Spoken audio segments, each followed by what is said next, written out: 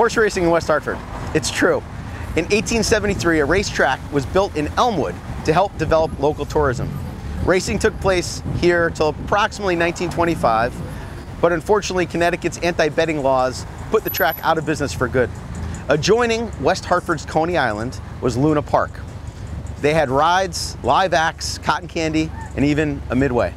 Just around the corner, over my shoulder, on New Park Avenue, is the Design District. It's fronted by Kelly Burke Interiors. Down the road, we have other businesses such as the Med Spa, an amazing area of West Hartford that is ripe for more business development, something that is important for our town, something I want to help build on, and something that will help to increase our grand list and help lower our town's taxes. Please support me on November 5th and vote for gold.